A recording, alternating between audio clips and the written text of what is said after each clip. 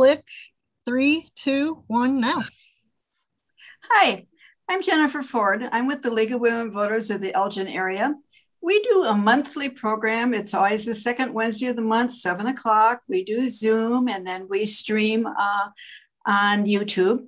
And we've done several really interesting programs so far. So if you have missed any of them, I'm going to give you just a couple of the titles. You can always go back to YouTube and look them up. So we had an outstanding program on DC statehood. We did criminal justice reform in Illinois, affordable housing, reproductive rights, climate change, women in poverty. And then tonight, we're going to do gun violence prevention.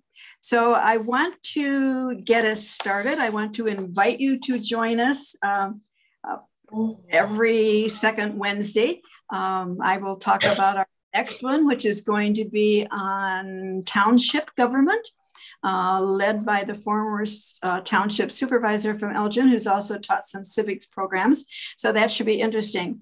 But as for tonight, I'd like to introduce our speaker. Jim McGrath has an engineering degree and a master's of management degree, but that's not the reason he's speaking to us. Tonight is a completely different story because he's going to talk to us about gun violence prevention. When the shooting at Sandy Hook Elementary happened on December 14th, 2012, he decided he had to do something for the kids, eventually joining Moms Demand Action in Vernon Hills. But then he wondered why his own village of Barrington didn't also have a moms chapter. When the shooting at Parkland happened on February 14, 2018, some Barrington residents decided they wanted to do something. Jim helped organize them into the Barrington Area Moms Demand Action chapter, of which he is still active. He joined Northwest Suburbs Organizing for Action, that's a mouthful, a gun violence group in 2017. And then when Ed Spira was looking to start the same kind of program, also with Restore Our Democracy group, Jim agreed to co-chair. He joined the League of Women Voters Palatine area, and in 2019 became the gun violence prevention issues specialist for the League of Women Voters of Illinois. For those of you who are not familiar with how the League is organized, we have specialists for all kinds of topics, and Jim is our specialist for gun violence prevention. He's also active with Indivisible Illinois Voter Education Group, and he's coordinating a monthly meeting with the Indivisible Illinois Social Justice Alliance on the disinformation conspiracies targeting school boards. We welcome Jim McGrath. Thank you for agreeing to share your expertise with us. Jim, you're on. Well, thanks for hosting me. So let me start sharing my screen, and we'll get started. So my presentation has a lot of links in it, which when I'm on Zoom, I can't go to. So what we'll do is if you guys want, I can send this whole presentation to you guys, and you can review these links yourself. So that would be wonderful. Yeah. So what we'll do first is, this is where I think we kind of got off the rails. So this is the Second Amendment. It's pretty simple. It's just that one sentence right there. Well-regulated militia being necessary to the security of a free state, the right of the people to keep and bear arms shall not be infringed. Nothing in this amendment covers individuals carrying firearms. However, in 2008, this case, the Supreme Court decided that the Second Amendment, individual rights to possess a firearm, was unconnected with service in a militia. So in my opinion, in 2008, the Supreme Court rewrote the Second Amendment, which I certainly don't agree with. But that's what happened, and that's what we're faced with. So we'll go through a lot of issues because of this in our presentation tonight. So first, we'll go through the League of Women Voters positions. This is from the U.S. This is where we stand. First adopted a gun policy position in 1990 based on a proposal from the Illinois League. Okay, in 2010, positions were updated to close the gun show loophole, universal background checks, ban bump stocks, oppose concealed carry. These are still in the U.S. where we stand, but a lot of this stuff hasn't happened. Some of it actually has happened. Bump stocks have been banned. We'll talk about that in a little bit. Then in 2018, this was added, support for March for Our Lives, and this general request for the league to contact legislators on gun policy. I think the direction there needs to be more specific. If you're going to call your legislator, you need to be calling your legislator on a specific issue with something. And that's where we get into witness slips and the time for actions. So the League of Women Voters Illinois in 1976 was ahead of the US. So the Illinois League had a where we stand. This is what we had in our Illinois League, which was way ahead of the U.S. League of Women Voters. So we wanted restricted legislation on handguns, strict penalties for crimes committed with a handgun. I am torn on that because what I see for years, we have tried to solve this gun violence problem with prison sentences, incarceration, and it clearly hasn't worked. What can we do instead of that? That's something we do need to talk about. We want to do registration of handguns. That is still not something. There's no database for handgun registration. Handgun safety education. There's no requirement for that, and regulation of all handgun dealers. We finally, when JB, 2 days or I think 3 days after JB was inaugurated, he signed the Gun Dealer Certification Act, which became law. So we can now regulate the gun dealers in Illinois. Here's some more on the Illinois where we stand. There's actually two sections. One is called gun control. This hasn't been updated since 1998. What was done in 1998 was referred to another section called the gun violence prevention section, which was last updated in 2018 and 19. Support for the firearms restraining order. Illinois passed that law in 2018. The Gun Dealer Licensing Act, which has changed the gun dealer certification, as I just mentioned, that was passed and became law in 2019 when JB was inaugurated. We opposed this is the Illinois Association of School Boards resolution to support arming of teachers. We defeated it both in 2018 and 2019. That's up again for, that's on the docket for their upcoming meeting again in November. So we need to oppose that again with your local school boards. The Fix the FOID bill passed the House, but we failed to get 30 votes in the Senate. And support an assault weapons ban. Unfortunately, no legislation was proposed for that. This website, if you're ever interested, this website, gunviolencearchive.org, is updated daily with these kind of stats. So this was as of yesterday. If you would go on it today, you would see every one of these numbers are bigger. These stats here for homicides and suicide percentage-wise are based on all 50 states. So one thing that you will notice is if you go to the Illinois suicide and homicides, Illinois is just the reverse. Our suicide rate is only 39% versus 54% for the United States, and homicides are 58%. So anybody want to guess why suicides are lower? It's because our homicides are higher. We don't have a lower suicide rate. We have a higher homicide rate. So that's a problem for Illinois. Now, again, if you would click on this link, go to it, there's a map there that you can find Illinois. You can see that gun violence is pervasive across the state. So every day, this is for U.S., more than 100 people are killed every day with guns, 200 or more are shot and wounded.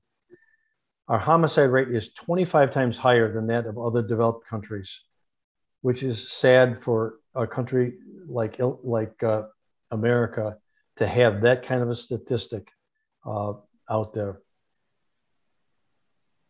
So mass shootings, let's talk about that. What is a mass shooting? There is a definition for a mass shooting. It means 4 or more people are shot and killed, and that does not include the shooter. The shooter sometimes is shot by law enforcement, sometimes is suicide, sometimes captured.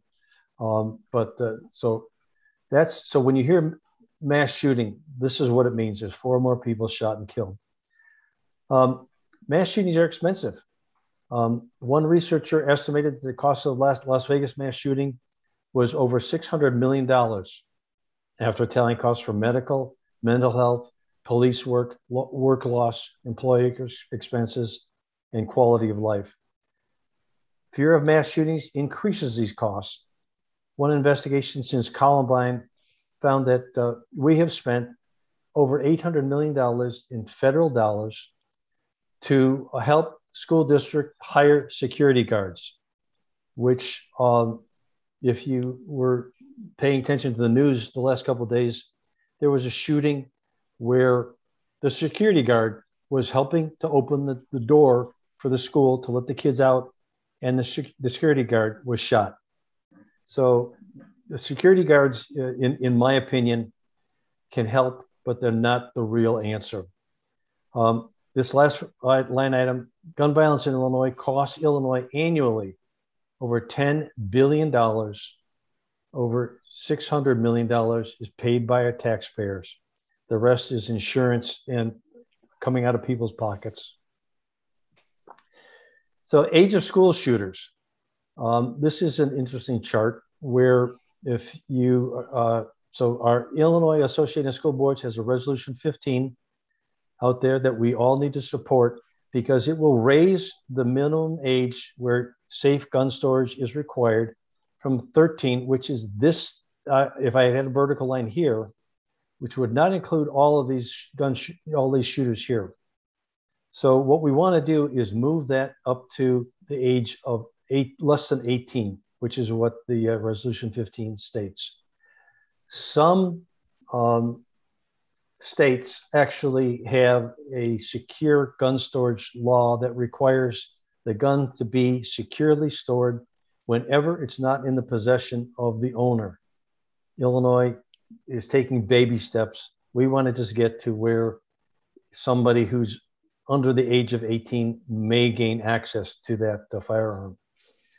This is just a chart showing where, this is for shooters.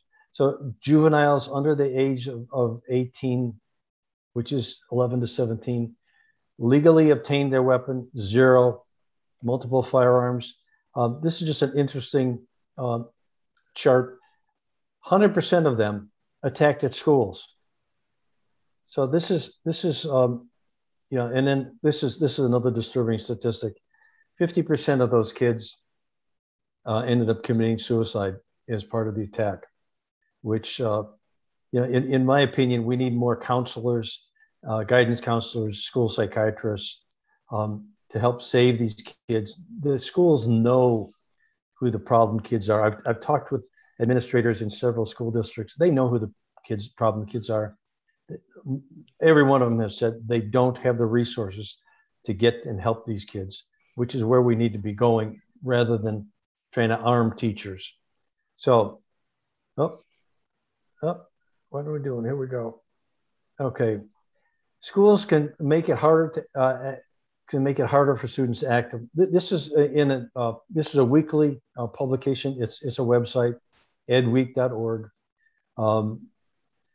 So if schools make it harder for students to act upon their violent intent, again, the schools know who the problem kids are. Security upgrades can be part of this, secure entrances, but more important is tackling the availability of guns Again, data shows that 80% of school shooters get their guns from family members, unsecured guns in family members, most often parents and grandparents, relatives, friends also. And schools can provide education to caregivers around locking up guns. You'll see an interesting bill that was proposed this year that regarding guns in homes that where they're doing daycare.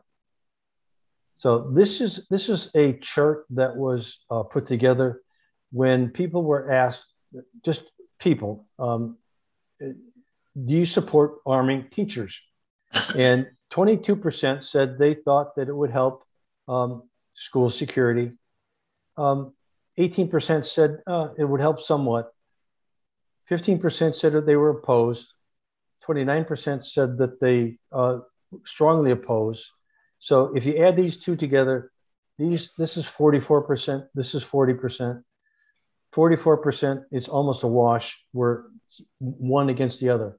But now when you look at teachers, some teachers said they thought it would make it safer.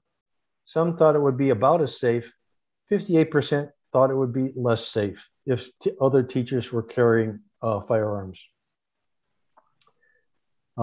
This is a very busy slide. I apologize for that, but there's a lot of good information on this. Very often, guns in schools are mishandled. And the feeling from Giffords Law Center is it would actually increase the risk to kids to have firearms in schools. So again, you can go to Giffords Law Center and look this information up. Arming teachers, it's new risks in schools. This is a risky and false idea that arming teachers and school staff will make schools safer. In fact, an armed teacher cannot, in a moment of extreme duress and confusion, be expected to transform into a specially trained law enforcement officer. An armed teacher is much more likely to shoot a student bystander or be shot by responding law enforcement. If you recall, a couple of years ago, there was a security guard at an establishment on the south side. He was wearing a jacket that said security. He had subdued the shooter outside the establishment. He was holding a weapon. When law enforcement showed up, even though he was wearing a jacket that said security, he was shot and killed. So teachers need to understand the impact of if they want to carry guns, which I hope never happens in Illinois. The other thing that schools have to realize is they will take on a different liability insurance if they allow teachers to carry guns. So that's something that I think that the school boards need to understand. So again, you can go to everytownresearch.org if you want to find more information about arming teachers. Smart investments in schools. What we have thought, again, throwing money at the problem is not the answer. What has been happening is we've been throwing a lot of money at schools so they can invest with private companies for school security products is not made schools safer. While it's important to systematically invest in safe, healthy, and supportive schools for all students, not just after devastating events such as a school shooting, but also in an effort to prevent these and other forms of school violence. Again, arming teachers with guns is not a viable evidence-based strategy. Students do not benefit from more guns in schools. The NRA mantra of the only thing to stop a bad guy with a gun is a good guy with a gun is only a means to sell more guns. It doesn't work. Assault weapons and mass shootings. The vast majority of deaths by guns in the U.S. from mass shootings is from handguns. However, from mass shootings, an assault weapon like an AR-15 or an AK-47 is a weapon of choice. So this is what's going on. If you don't know, this is the gun lobby is trying to make sure that nobody can outlaw these assault weapons. So California has had an assault weapons ban law for years. It was just this last summer, it was overturned. It was then appealed, and upon appeal, the ban did not stand, so the law was reinstated. What we're anticipating is that their goal is to take this to the Supreme Court, where because we have a conservatively biased Supreme Court, the concern is they will side with the ban on laws outlawing assault weapons. Kind of a double negative, but so 19 million assault weapons already in the possession of U.S. gun owners. So when you see these signs, when you're talking about banning assault weapons, you'll see this. A lot of them will say, "Come take it," which is exactly what we want to do when it comes to assault weapons. But you can consider that the filibuster is a lethal weapon because it is preventing common sense gun laws even from Senate debate. We can't even get it to the floor for a debate. So this is just to let you know what a bump stock is. Hopefully this never comes back.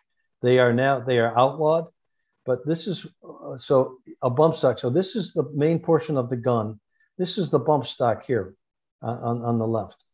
So what happens is you take the stock off the gun, the rifle that it came with, and you install this bump stock.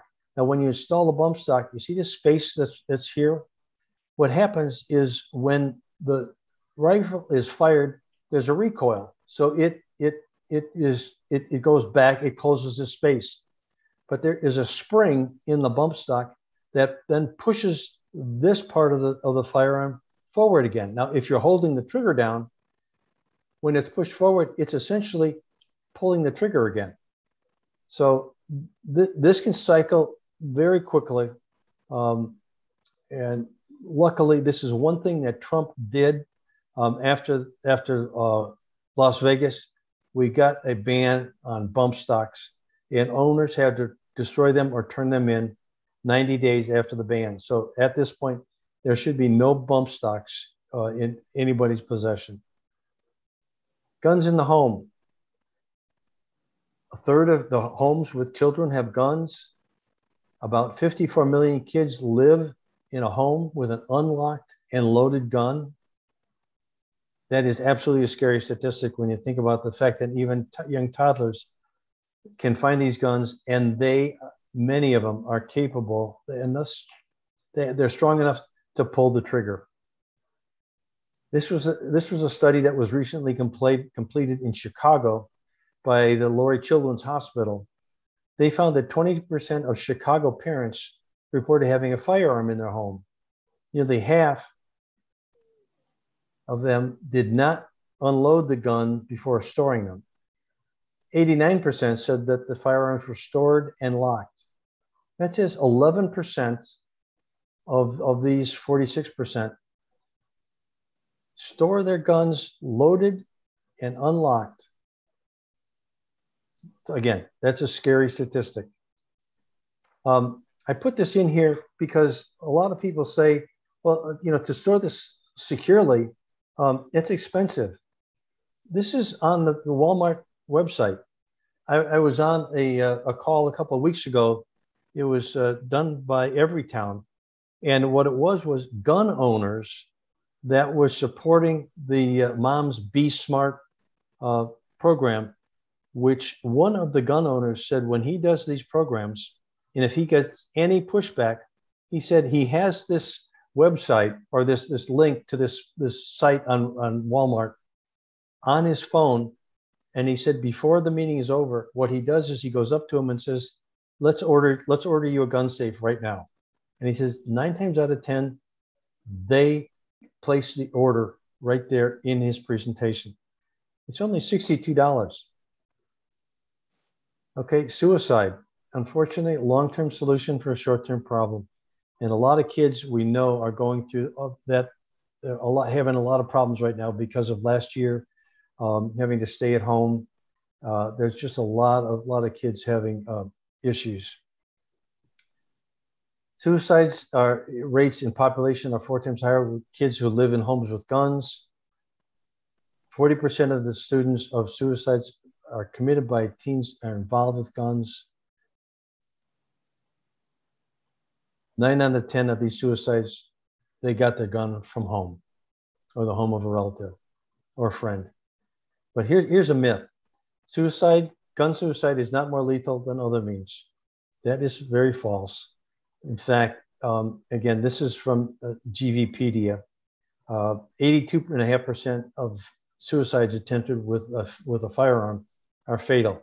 I've actually seen numbers higher than that. But the interesting thing I find is that 70% of suicide survivors never attempt suicide again. So this is 82.5% with a gun, 4% of all other suicide attempts other than using a gun. So now there's a lot of data out there, and you'll see sometimes conflicting data, and it depends on the source. There's an organization, it's kind of like the NRA, but they post themselves as a more sports-oriented organization. So it's a National Shooting Sports Foundation. They said in 2020 that 20 million guns were sold. The actual statistic it is almost 40 million guns. So now this is just amazing. Over 4 million guns were just in January alone of this year. Over 4 million guns were sold in 1 month. 5 million gun buyers in 2020 were first-time gun buyers. Now, the issue in 2020 was that the gun dealers were considered an essential business, so they could stay open. But the shooting area where people actually learn how to shoot a gun was considered a sports or a leisure. So they were not allowed to keep their shooting gallery open. So they had to sell guns to people. They could not train them. So you have all these first-time buyers in 2020 who never got trained on their firearms, on how to use them. This is another alarming statistic. This is for Illinois.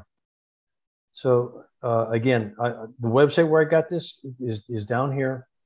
In Illinois, this is through the end of May. Over 5 million guns were purchased by Illinois residents. Now I've got every state listed here, and some of our possessions.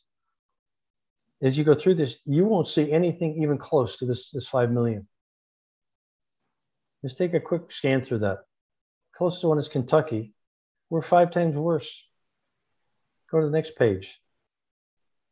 There's nothing even close on this page. So one of the complaints that these new gun buyers have is you have to have a FOID card, which is a firearms owner's identification, in order to purchase a firearm. First-time gun buyers needed to apply for that FOID card. They were complaining that the time to process was over 150 days. And some of the legislation that was proposed this last spring was to eliminate the need for a FOID card. Of course, so you can sell more guns. So that's this chart right here. So now let's talk about firearms that are recovered at crime scenes. Unfortunately, the last year that I could get data for was 2019. I haven't been able to find any data for 2020. It's got to be available somewhere, but I just haven't been able to find it. So source of crime guns recovered in 2019. These are crime guns recovered in Illinois. 5,700 crime guns were sold by Illinois gun dealers. We keep blaming Indiana as a major source for crime guns, Indiana has a lot of crime guns, but our own gun dealers are supplying 3 times as many guns as coming from Indiana. So we can't control what Indiana does, but we can control what Illinois gun dealers do. And that is by this gun dealer certification law. Again, that's what JB signed like 2 or 3 days after he was inaugurated. So we can't do anything about out-of-state dealers without getting federal legislation passed. Now, federal legislation, as you've seen, is very difficult, not just in guns, but on anything. So I spend most of my time following Illinois law because we can actually do something about Illinois law. It's a lot easier to go talk to your representative or state senator or take a trip down to Springfield than it is to go to Washington, D.C. So let's talk about ghost guns. You've probably heard of these. What is a ghost gun? It's a gun made from a kit of purchased parts. Right now, that's all legal. The finished gun is not serialized, so it's not registered anywhere. Felons, domestic abusers can purchase these kits. They can't purchase a gun from a firearm dealer, but they can purchase these kits, put the gun together, and it still functions just as good as if they'd gone into a gun dealer and bought a gun. Since it's not registered, no authority knows that they have a firearm. Currently, ghost guns are not legal. Misspelling here. This is supposed to be rule. Review the proposed rule on ghost guns from the ATF. They had a comment period that ended in the middle of August about establishing laws for ghost guns. And most of us were commenting that they need to be regulated no differently than a fully assembled gun that you purchase. So just say ghost guns are not just handguns. These are ghost guns that were found at in San Francisco. This goes back into 2019. And recent data from San Francisco shows that fully 1/3 of the crime guns recovered were ghost guns. So we do need to do something about this. This is another problem. You can't sue a gun manufacturer or a dealer. There's this thing called the Protection of Lawful Commerce in Arms Act, PLCAA. It shields gun companies from being held liable for crimes committed with their products. What's important here is firearms are the only consumer product where the manufacturer is not held responsible for death or injury caused by their product. There's a couple of attorney generals who are trying to get around this. The New Jersey Attorney General has sued Smith & Wesson based on deceptive advertising. I don't know any more details about it than that. So Pennsylvania, Indiana, Connecticut are trying similar things. But this is curious. Yard darts were outlawed in the US after 1 death. Simple yard darts were outlawed after 1 death. But we can't get firearms laws that we need. Interesting data. Again, this comes from a publication called The Trace from August 6th. And this is Chicago, Cook County, and the state of Illinois. How much do we spend on policing and incarceration? $4.5 billion. How much do we spend on violence prevention other than punishment or law enforcement? Only 2.8% of that, or $127 million. So, I mean, this is where we should be putting our money, not on incarceration. Like I said earlier about strict penalties for crimes committed with guns, we need to be able to go in and do a lot more. This needs to be treated as a national health problem, not a crime and punishment. Again, like I said earlier, with the war on crime, we've been trying to wrest our way out of this gun violence problem for years. It hasn't worked. And then defund the police is a very misunderstood and misused phrase. It doesn't help our cause at all for people to use that. So let's talk about what happened in Springfield this spring. I have a spreadsheet of over 100 gun bills that were proposed in Springfield. Majority of these bills were proposed, probably 60% of the bills were proposed by gun rights legislators. And it could be more than 60%. I haven't actually looked at it, but I know it's more than 50%. Again, what they wanted to do was repeal the FOID card.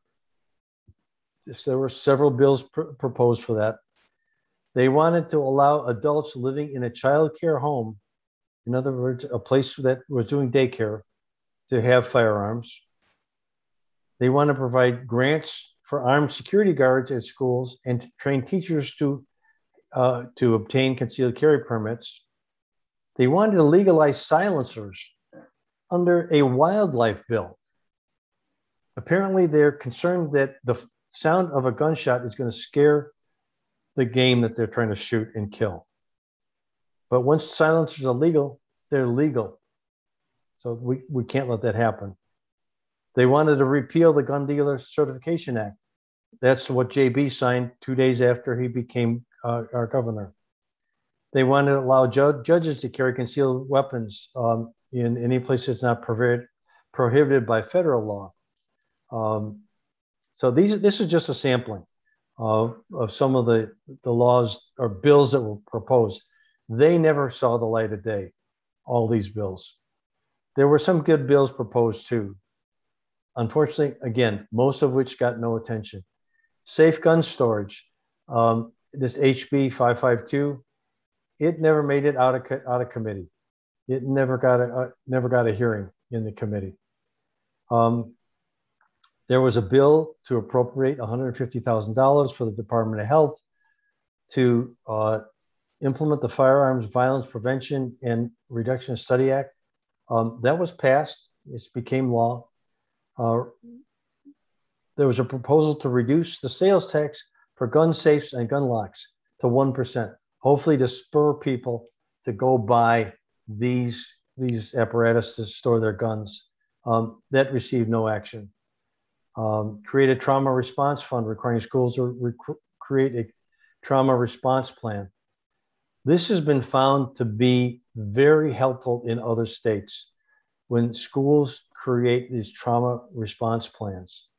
What was originally called the Bio Bill to fix the FOID, if you recall, that bill was proposed because of the shooting that happened in Aurora at the Henry Pratt Manufacturing Company, where a fired employee came back and killed 4 or 5 of his former workmates. That person was a convicted felon in another state. He came to Illinois after he was released from prison in, I think it was Louisiana. He came here, applied for his FOID card, which you can do a FOID card online, and it costs you $10. You fill out the form, send in your $10, and you get a FOID card back. Well, he did that. He got his FOID card. He then wanted to do concealed carry. Well, concealed carry requires a fingerprint. And when he applied for the concealed carry permit, they found that he was a convicted felon and revoked his FOID card. Unfortunately, what the state police were doing at the time was they would write the FOID card person a letter saying, your FOID card has been revoked. Please turn in your FOID card and your weapons at the nearest police station. And that was it. They would never do any follow-up. So this guy still had all of his weapons, even though his FOID card had been revoked. So what we were trying to do is get fingerprinting to be part of the when you apply for a FOID card, you have to submit fingerprints. There were too many senators that objected to that fingerprint requirement. So we had to settle for a compromise bill, which is down here, which managed fingerprinting. You can submit fingerprints if you want to. This firearms restraining order, which was originally passed in 2018, when it became law, we realized that there were some holes in it, some oversights. For example, it required the law enforcement to take the firearms, but did not require the law enforcement to take the ammunition. It redefined what a family member, so right now it's a family member can, if they think a person who owns a gun could be a danger to themselves or somebody else, they can call and get a firearms restraining order on that person and ask that the guns be taken away for 2 weeks, which is then there's another hearing. And then if the judge still thinks that that person is still a possible danger, they will hold the person's guns for 6 months. Then the firearm owner can petition the courts for a return of his weapons. If the court then feels he's okay, they will return his weapons. However, it is only a family member that can get a firearms restraining order. The definition of a family member is very open. For example, if a couple who was never married has a child and never lived together, and then the mother who has the child becomes concerned about the father who is a firearm owner, without this update, she could not get a firearm restraining order on the father. So that things like that have been fixed with this new law. So we had this bio bill to fix the FOID. Unfortunately, the bill is dead for now because we couldn't get 30 votes in the Senate. I think we're up to 27 or 28. Many non-metro area senators won't support fingerprinting. And even I think 1 or 2 senators in the Chicago won't support it. So we got a compromise bill. Talk a little bit later about what the compromise bill includes. But this was passed. It became Public Act on August 2nd. JB signed it. And then the update on the FRO bill, JB signed it on August 13th. When I send this presentation out, I will include these sheets. Compares what the compromise bill had, what our original bill had. You can see what we gave up and what we got. But this is interesting. Even though the senators won't support fingerprinting for a FOID, there are jobs such as, like, if you want to be a tow truck driver, you have to submit your fingerprints. If you want to work in a school cafeteria, you have to submit your fingerprints. There's so many jobs in Illinois that you have to submit your fingerprints for, but the senators won't support it for guns. Okay. And one reason is that I hear is that gun problem, that's a Chicago problem. That's a Chicago metro problem. We don't have gun problems outside of your area. So I went, I researched, I scoured the internet. Decatur police chief, he wants action. These links here, you can read what he said. He wants legislators to do something about gun violence in the state. Peoria, same problem. Rockford, same problem. Carbondale, Champaign. I mean, this is around the state. I could probably get Danville. I could get probably others on here if I kept looking. But this is not just a metro area problem. One of the issues that it maybe seems like a metro area problem is we have a higher population. Population in these other towns or cities are not as high, but on a per capita basis, it's still a problem. Okay, so this is the compromise bill. What did we get? Expands background checks. We now have to have background checks on all gun sales, including private sales, including gun shows. We have to have a background check. So the seller has to do a background check. Fingerprints are now voluntary. Requires record keeping by a federally firearm licensee. In other words, when the private seller sells the gun to the buyer, that seller has to take that information and file it with a local gun dealer. It may cost up to $25 for him to file that. And that firearms dealer has to keep that record for 20 years. Directs $9 million to fund mental health and trauma support, which comes from the Concealed Carry License Fund. Finally, putting money where we can hopefully do some good in the mental health area.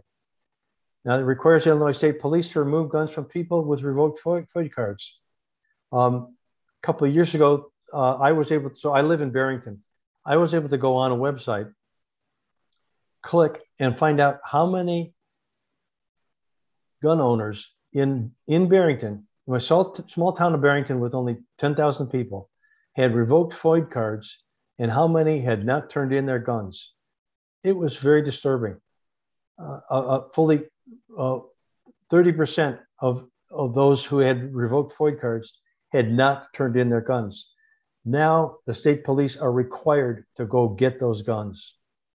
It requires a lost, stolen, and recovered gun database. So if you're buying a gun, you can go to this database and check to make sure that you're not buying a stolen gun. Okay, JB signed this law on August 2nd. The Aurora police chief who wanted the Fix the FOID bill basically said, this is what happened in Aurora has kept her up. She's lost sleep over it. She's not happy with what the compromise was. So stuff that we have to stay on top of. The FRO bill expands the class of people who will be able to petition. That's what I was talking about. Expands what a family member means. Now they have to take ammunition and gun parts. Requires the Illinois Department of Public Health to create a program to promote public health awareness of FRO. The Illinois Gun Violence, Illinois Council Against Handgun Violence had a program that was called Speak for Safety. They were funding, going around the state, trying to educate people on this firearms restraining order because nobody knew about it. And it was amazing. I mean, I helped set up these with the Speak for Safety people around my area here. And again, nobody knew about it. And in many cases, I had an officer attend the meetings. In many cases, the officers were learning about it. So, okay, you can go through this. Go to the next one. Oh, this is outstanding. Finally, what was passed and signed into law, active shooting drills that scare the bejesus and traumatize kids when they have been doing these things in schools. They cannot do these things anymore when the kids are in school. In other words, simulate an active shooting. They can do the drill like a fire drill. We don't set fire to the school to show how to do a fire drill. Why would we have police officers or other people running through the school shooting blanks to simulate an active shooter? So they cannot do that anymore. Schools have to tell parents that they're going to have a shooter drill. Parents can opt out of having their kids attend school on the day of that. They have to allow kids to ask questions about the drill, which just amazes me that kids were not allowed to do that. So law enforcement may choose to run an active shooter simulation drill, but only on days when students are not present. Safe storage bills, they were proposed, but they got no traction. The problem with the bills that were proposed were they applied to minors under the age of 14. And if you remember that chart that I showed earlier on, the bulk of the school shooters are under 18, 17 and under. So 13 to 17. So we have to make that change. What would be ideal would be our safe gun storage law, like other states. Several of the states require it when not in the possession of the owner, not just when a person under the age of 18 might gain access. That is such an easy out for a gun owner to say, well, I didn't think he was going to gain access. It also, not just for school shootings, but also for teen suicides. If guns are easily, if they can get a kid comes home from school, had a bad day, he was bullied, it's not a good thing. So the attorney that helped write the update on the FRO bill, I've been talking to him, trying to convince him to write an update for the safe storage so we can have a new bill when the next session comes in next year. Unfortunately, I've been told that to get any gun bill passed in an election year is tough because the legislators aren't going to vote for it.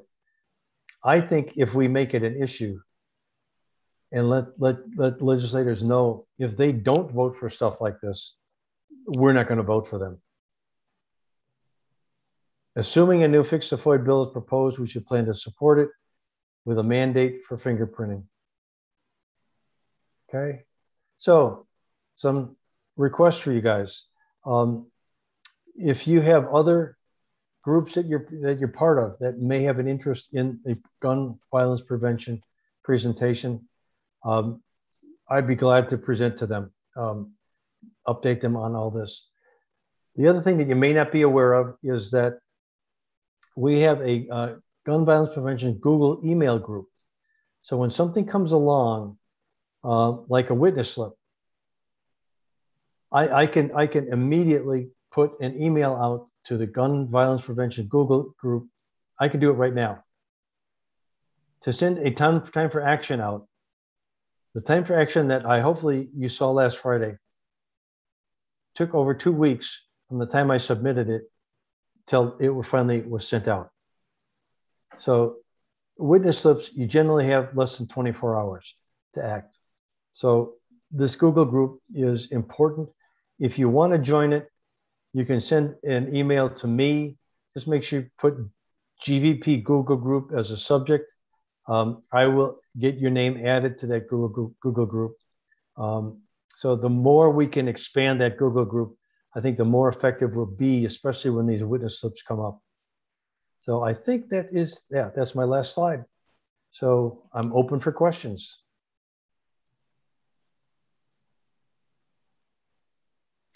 Jim, you've often used the term we, as you talked about, we looked at this legislation, we proposed this, we supported this.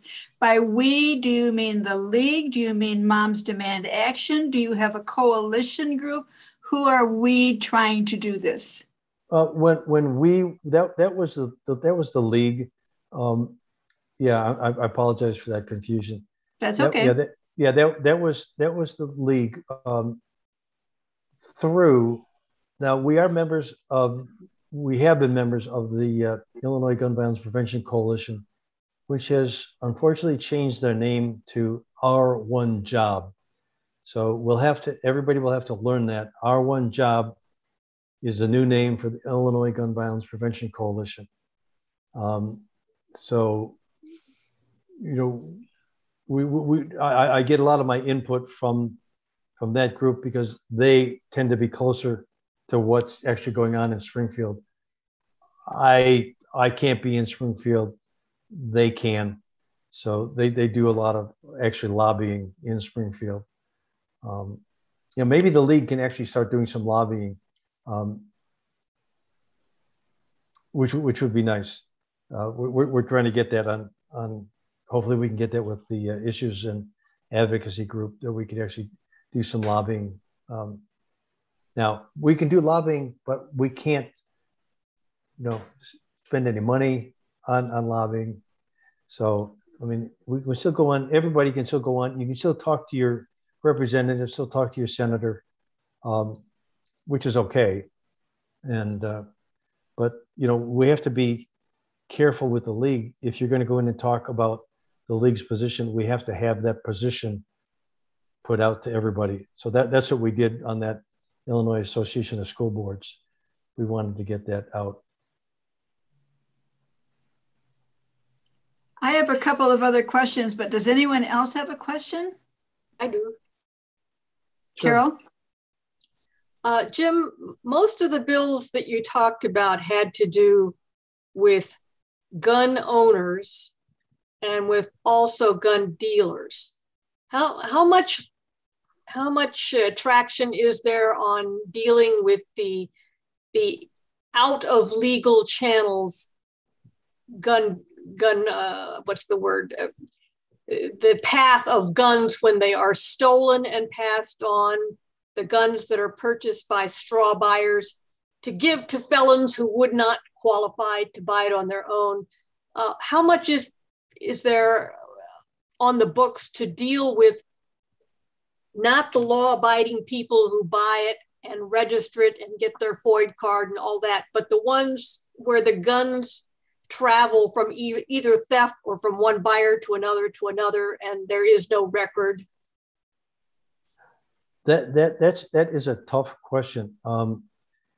Again, I was at a seminar probably, I don't know, a few years ago where we had a speaker who was a former ATF agent, and he said he had gone around after recovering guns at crime scenes, finding out that the gun did not belong to that person who had it, tracing it back to the original owner, which they can do, and finding out that that gun owner says he lost it. Well, okay, did he actually lose it, or did he sell it through a straw sale? There's no way to actually, I mean, there's no way to tie that down. Is there any penalty for an owner who says he lost it or it was stolen, but he didn't report it? No, but there should be. I agree. Sean Caston has a law at the federal, a proposal at the federal level that, and I forget the details, but it's something like if you don't report a lost or stolen gun within X amount of time, then you are guilty of not reporting it. So Sean recognizes that what you're talking about is an issue, but unfortunately it's at the federal level. We probably should try to get a similar bill proposed at the next legislative session in 2022 to cover that. Yeah, I would like to see something like that. And also for with the gangs, they often have a girlfriend or a relative purchase the gun and then they give it to whoever wouldn't have been able to get it on their own. Are there penalties for the girlfriend or whoever purchases a gun and then passes it on to someone who would be ineligible? That's, Evelyn, I don't know. I can check on that. Let me write that first thing down about lost and stolen guns. I want to make sure I capture. I think we've been prosecuting the wrong end of the guns. We've been prosecuting the ultimate users and not the people they got it from, not the people who failed to register it or failed to report losses. Yes. I think if we made it a financial liability to the people who get these guns and then pass them down the line, I think if there was a strong financial disincentive to do that so that you retained culpability, even if you no longer have the gun in your possession because you gave it to somebody else, I think that would go a long way towards stemming the proliferation of guns on the street. It is. We're trying to stop the flow at the end instead of going upstream, and that's exactly what we need to be. We need to be upstream on this and solve the problems there. And just one more quick question while I've got your attention. When you said you checked out who had revoked FOID cards in your community, how did you do that? Okay, I couldn't see the names of people. I could just see the amount of numbers of people. Okay. The Chicago Tribune actually put a website out, and you were able to go to that. I may still be able to find it. It's not effective anymore. It's like 3 years old. Oh, okay. 2 years old. But yeah, they didn't keep it up, which is unfortunate. But Okay. yeah, it was. I mean, somebody put in a lot of work to do that.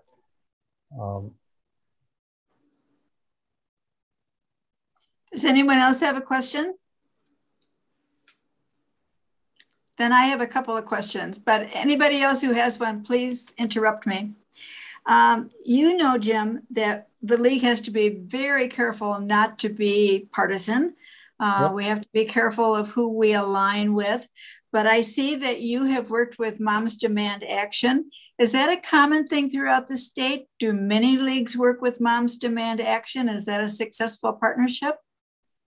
I can't answer that. I don't know what so many of the leagues do. I mean, I've just got my foot in. That's okay. In different groups. Basically, it's to the more I network like that, the more I find out what's going on, and so yeah, like I said, it's yeah, the Illinois moms I thought was slow coming out with the IASB resolution recommendations, but they beat the league by about 2 weeks. So, you know, I thought I was going to be able to beat them in getting it out, but I wasn't. You know, I got to adjust something. Okay, and this is not a professional question. This is a personal question. I'm going to put you on the spot. You're with the Illinois issue specialist. Are we in Illinois or any place in the country, are we optimistic that anything's going to be done nationally? Is there any chance? I don't think there is, as long as there's a filibuster. As long as that filibuster is there, there's too many people that aren't going to, you know, let it get passed. You know, it's unfortunate to say, not think about it. The only way that we got that bump stock outlaw was after the Las Vegas massacre. And there was enough way and cry of people in America calling to outlaw bump stocks. But, you know, why does it have to wait for a tragedy? I mean, like I said, you know, I got the moms group here in Barrington only after Parkland. And I tell you what, within a year, 90% of those people had dropped out. I think we do react to emergencies and then somehow it cools off. Unless somebody else has a question or unless you would like to make a closing statement, Jim, I'm going to thank you for what you did. So much information.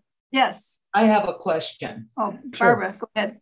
Yeah, my question is, what the people who oppose the fingerprinting, what is their reasoning? Why are they opposing it? Oh boy, that they don't really come out and say. You know, that I have the very same question. What are you afraid of? Okay. Why would you be, you know, what are you trying to hide that your fingerprints would reveal?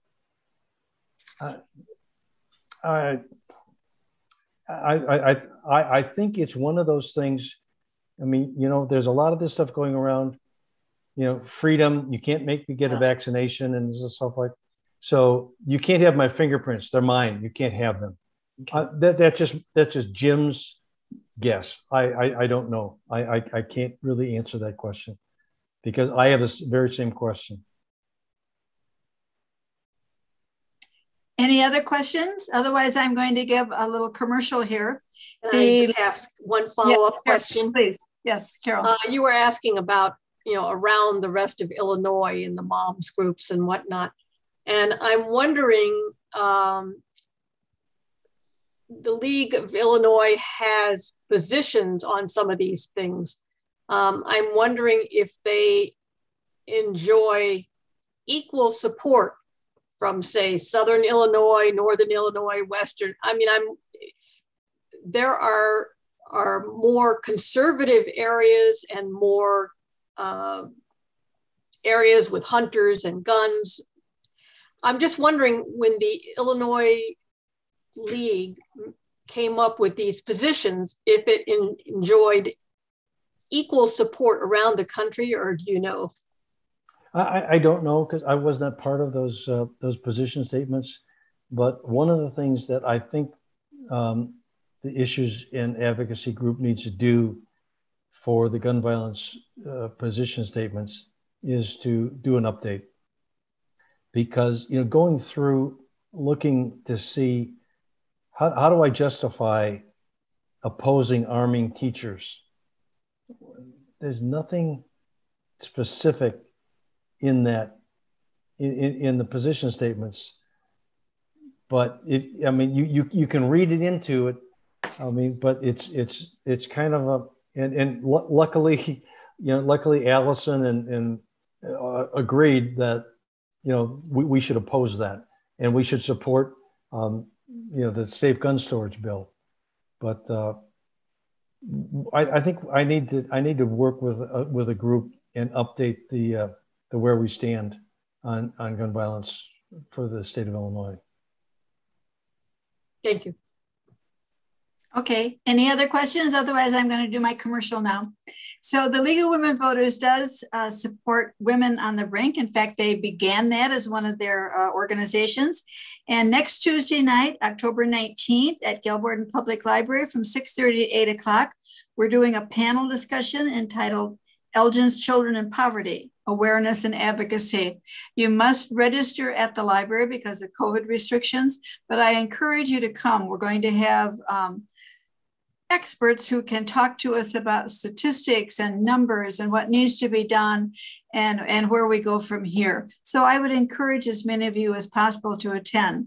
And then my final commercial, I guess, is for those of you who are watching who are not currently League members, if you're interested, certainly go onto our website or contact one of us.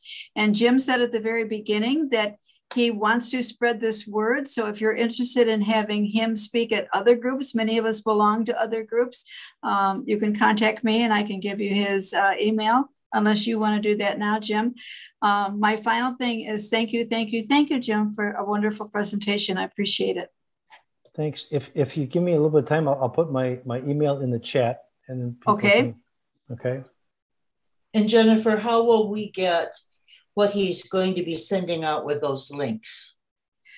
I will try to send it to all League members. If anyone else who happens to be listening wants it, they can contact us through the League site and we can try to get it out to you. So you should probably give our League site, right? Wendy? It is linked at our YouTube channel. So if they're watching this on YouTube, they've got it. Okay, Wendy, I think we're done. Thank you so much for your help. Thank you, Jim, again. Appreciate it all. Thank you for participating. Thank you.